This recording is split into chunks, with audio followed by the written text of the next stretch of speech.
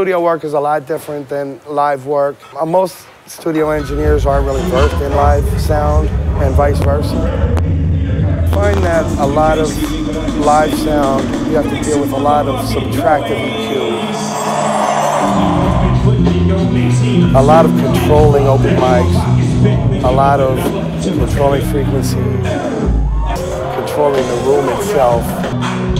Whereas, you know, in the studio, you know, I approach it more as, you know, I'm just trying to make a long-lasting, permanent record of what we actually did here, so I can have a lot more flexibility to turn things up the way I want without fear of like some sort of repercussions from feedback or some other things.